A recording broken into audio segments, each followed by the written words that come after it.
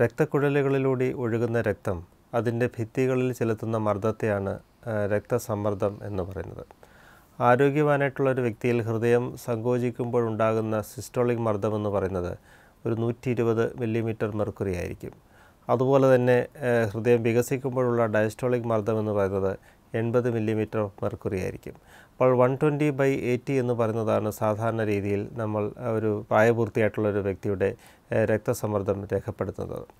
എന്നാൽ ഈ രക്തസമ്മർദ്ദം 140/90 എന്ന് പറയുന്ന ആ ഒരു അളവിൽ കൂടുമ്പോഴാണ് ആ വ്യക്തിക്ക് രക്താതിസമ്മർദ്ദം അഥവാ ഹൈപ്പർ ടെൻഷൻ ഉണ്ട് എന്ന് നമ്മൾ പറയുന്നത്.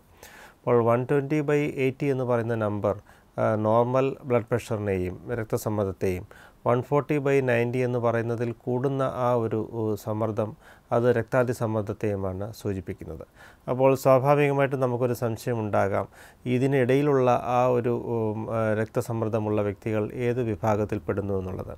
അതായത് സിസ്റ്റോളിക് മർദ്ദം എന്ന് പറയുന്നത് 120നും 140നും ഇടയ്ക്കും, അതുപോലെ തന്നെ ഡയസ്റ്റോളിക് മർദ്ദം എന്ന് പറയുന്നത് 80നും 90നും ഇടയ്ക്കുള്ള വ്യക്തികളെ നമ്മൾ പറയുന്നത് പ്രീ ഹൈപ്പർ ടെൻസീവ്സ് എന്ന് പറയും. അതായത് ഇവർക്ക് ഇപ്പോൾ രക്തസമ്മർദ്ദമില്ല, എന്നാൽ രക്താതിമർദ്ദം ഇവർക്ക് ഭാവിയിൽ ഉണ്ടാകാനുള്ള സാധ്യതയുണ്ട് എന്ന് നമ്മൾ പറയാറുണ്ട്.